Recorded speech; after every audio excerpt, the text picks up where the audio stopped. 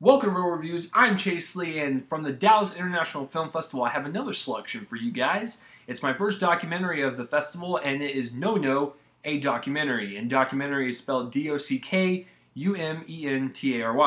It's directed by Jeffrey Radis, and the reason why documentary is spelled that way, with D-O-C-K, is because this is the subject of Doc Ellis, and how he pitched a no-hitter on LSD in the 70s when he was the pitcher for the Pittsburgh Pirates. And I thought, when I heard this synopsis, I thought it was the most interesting story because I like baseball a lot, and I played it a lot as a kid, and the story just fascinated me on all levels because I'm just like, I'm expecting this crazy story about this guy that was on LSD and pitched no-hitter, but what I got was more in return than I asked for, because when I walked away from this movie, I felt like this was more of a story of the rise and fall of Doc Ellis and how he hit so rock bottom that he decided to redeem himself, and he wanted that redemption for his life so he can continue to live a little longer.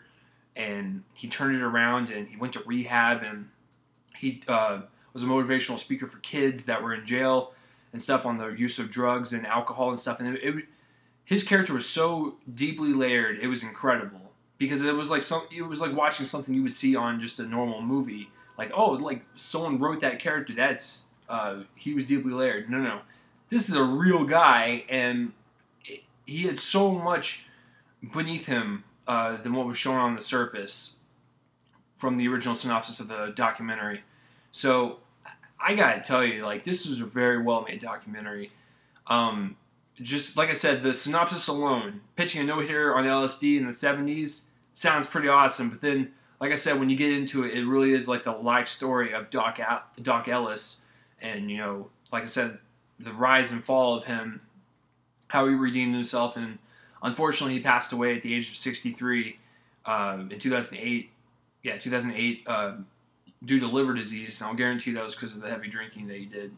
But overall, I thought the directing-wise, the tone-wise of what I just told you, it was fantastic. You start with the opening of the game of him pitching on LSD, and then you ended with, his final words of the documentary before, we realize that he passes. And it's just a very emotional, it's funny at some parts. Some of his friends that were interviewed were very likable, and they were very funny.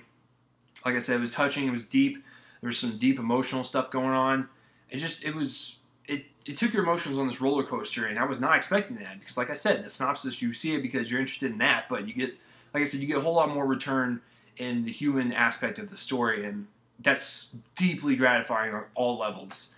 So the directing on this is fantastic. Documentaries are tough because you can't really judge the acting unless there were reenactments, and there weren't.